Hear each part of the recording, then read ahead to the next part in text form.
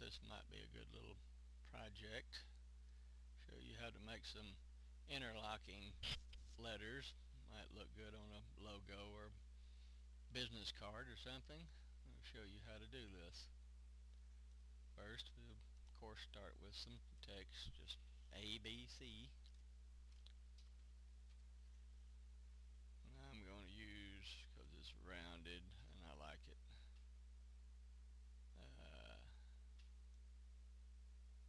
Gullen. Stretch it out a little where we can see what we're doing. Now this is going to have to be separated.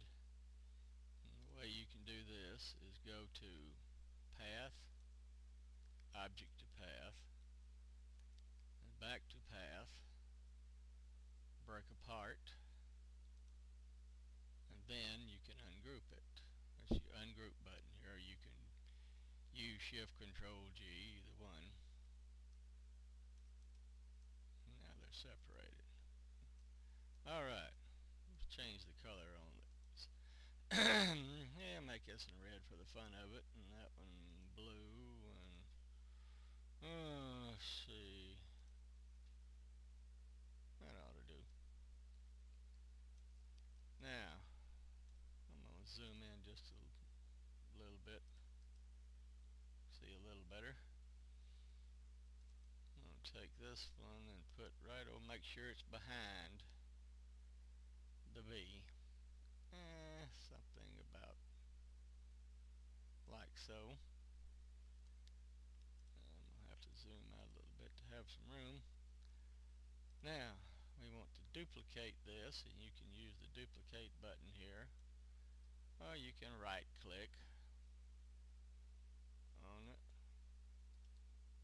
You can also use that, or Control D. Now hold down your Control key. This is important because you can drag it off in a straight line. Now we'll go to our Bezier tool,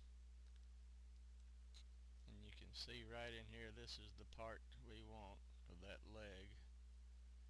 So we can start right along here, just get the whole thing there. Alright, your select button, hold down your Shift key and select the A, and go back to your Path menu and select Intersection. Now hold down your Control key again and drag it right straight back across till it lines up.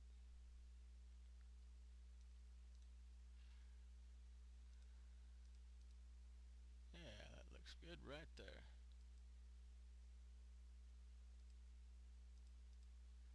Now we can do the same thing with the C. We're going to put it behind. Let's see here. And that looks pretty good.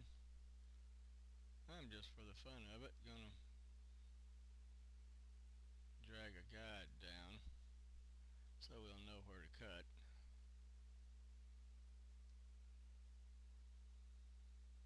Yeah, that looks good. Okay, we'll duplicate this. Hold down your Control key, drag it over.